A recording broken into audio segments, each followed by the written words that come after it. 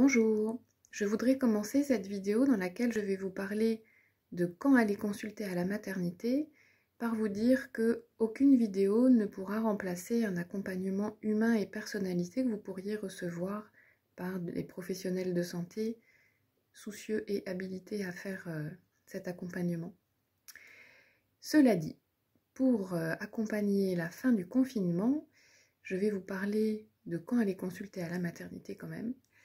Et première chose, ça va être de faire un distinguo entre deux situations. Soit vous pensez que le bébé va venir, que ce soit par des contractions ou par la perte des os, donc c'est une première option.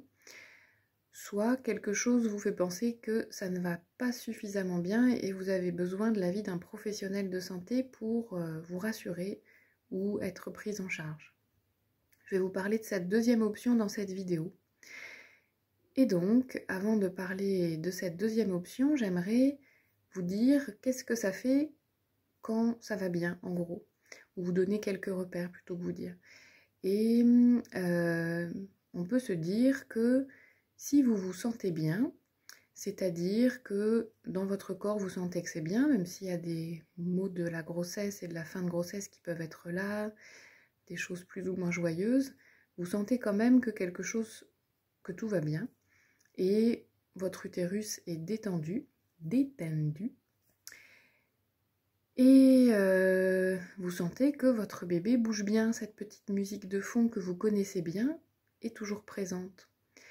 Ça veut dire que si tout ça est bien présent, ma foi, c'est que ça doit aller bien.